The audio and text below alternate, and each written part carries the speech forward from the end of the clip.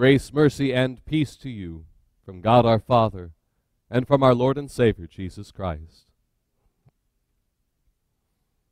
Hymn 556 almost covers all the bases.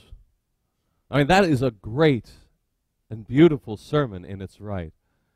And perhaps I was a bit foolish to have that as the hymn of the day, because I don't know that I can live up to the message that this hymn proclaims. But if we look back to stanza 9, that's where we find ourselves now, approaching that time when Jesus will ascend to heaven, when he will leave this earthly place in his bodily form and ascend into heaven to fill all places, so that he is no longer present in this one place, but present in all things, in all places, and present especially for us here in his church, his bride, his body, where he gives us his righteousness in the waters of holy baptism and gives us his true body and most precious blood in the sacrament of the altar.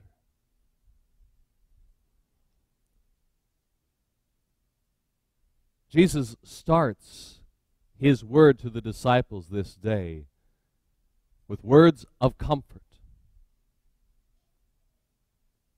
And I think that's because he knows us. He knows us very well, that we would not be listening when the bad news came. I think to myself at those times in my life when I've heard something I dreaded, when I was told something I didn't want to hear, when I was faced with a reality that I never would have chosen. For some children, it's when mom and dad set them down and say, your mother and I are getting a divorce. Or when the doctor comes in and says, I'm sorry, there was nothing more we could do. When we hear this news, it strikes us. Our eyes gloss over. Our ears hear only sound but not words. Our whole focus is cast down. We aren't listening to what anyone says. That news strikes us so deeply, so hard, that it's as if time stops. I don't want to go on. I can't go on. Nothing exists. And that is how the disciples felt when Jesus told them, yet a little while, and the world will see me no more. I'm leaving. I'm going away. And that's why before he gives this news that will shock them, cast them down, he gives them that word. I will not leave you as orphans. I will come to you.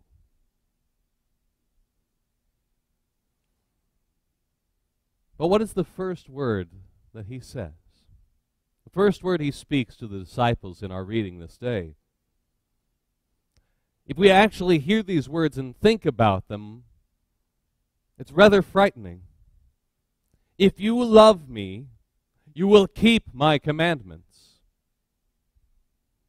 Because if we honestly look at ourselves, we, like St. Paul, find that in our flesh dwells no good thing.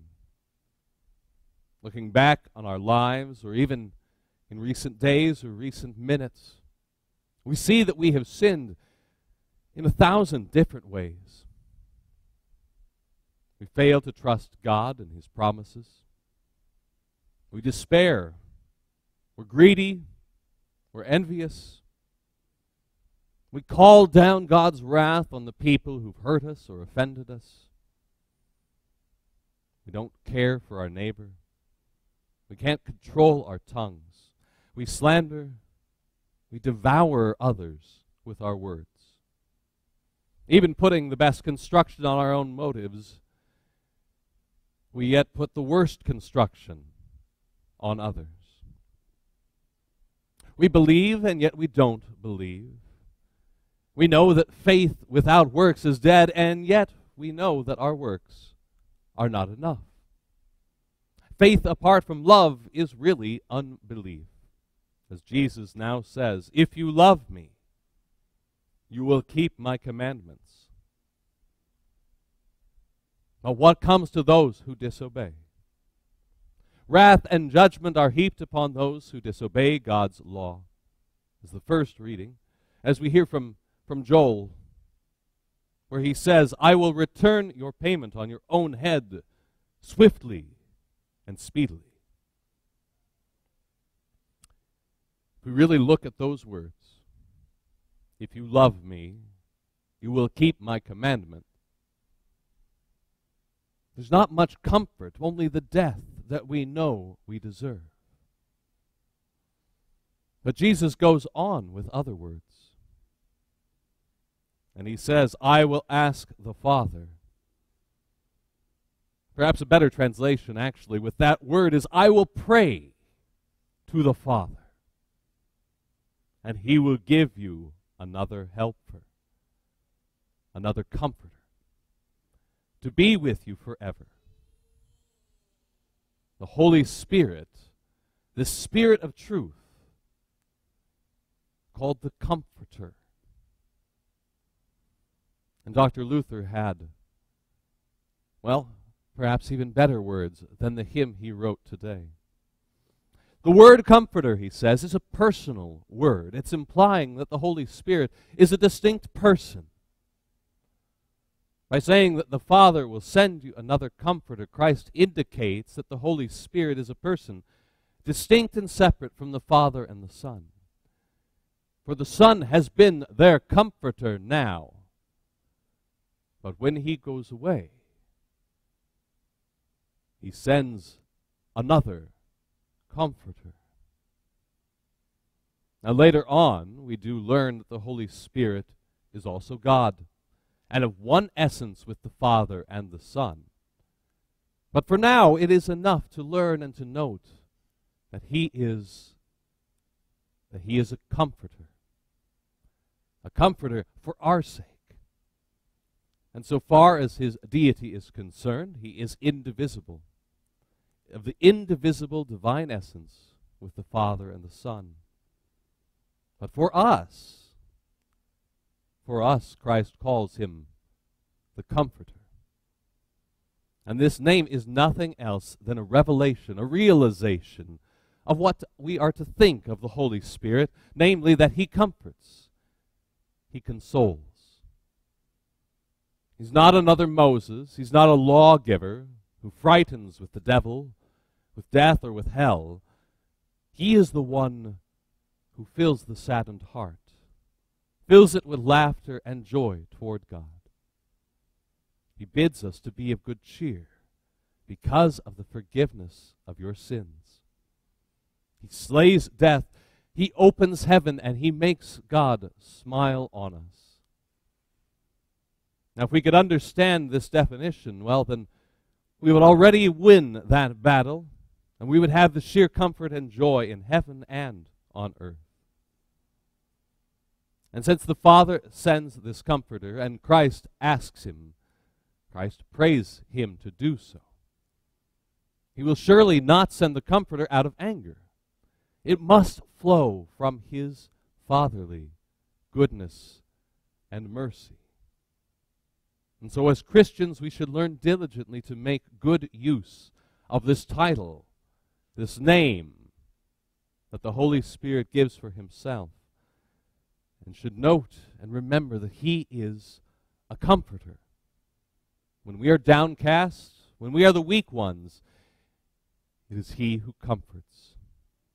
And in fact, he is the comforter of all the weak, not only for us, but for all the world.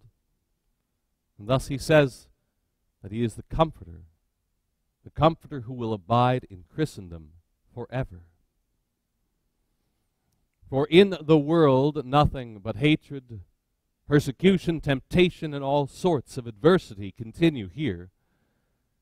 And a Christian must finally become weary and dejected under such tremendous weight, such persistent onslaught. I myself have often experienced this when the devil, through the work of the world and even my own conscience, he puts me to the test so severely that I know not where to turn. And since the devil does not cease or desist from his frightening, from wearying us in thoughts of sin and death, so also the Holy Spirit will never stop, will never weary of fortifying our hearts against this and inspiring us with courage to overcome it, and cause us to say, as David spoke in Psalm 118, I shall not die, but I shall live, even though I feel 1,000 deaths. I will still stand justified and holy before God, even though I felt burdened with the sin of the world. I will still be saved and go to heaven, even if you opened your hellish jaws much wider. My Lord Christ is not my enemy.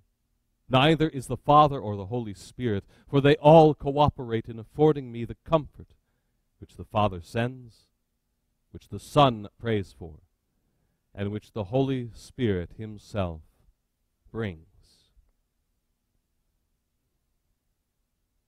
So with glad hearts, confident in our Lord's kindness and grace in sending us such a Comforter, we strive, therefore, to be led by that same Holy Spirit, putting to death the deeds of the flesh, keeping the commandments, not for fear of punishment, but out of sheer delight at God's word and God's will. And we also know, and we also take heart, that the Holy Spirit will keep his holy church united in the one true faith, that we and all believers in Christ shall be raised on that day, glorified with Christ at the resurrection of all flesh, and to live and to serve and to delight in his kingdom, which has no end. But for now we rest in the Comforter, and we receive with glad hearts the true body and most precious blood of our Lord Jesus Christ, a foretaste of that eternal and heavenly feast to which all who have gone before us in faith now enjoy. And may the peace of God, which passes all understanding, guard your hearts and minds in Christ Jesus. Amen.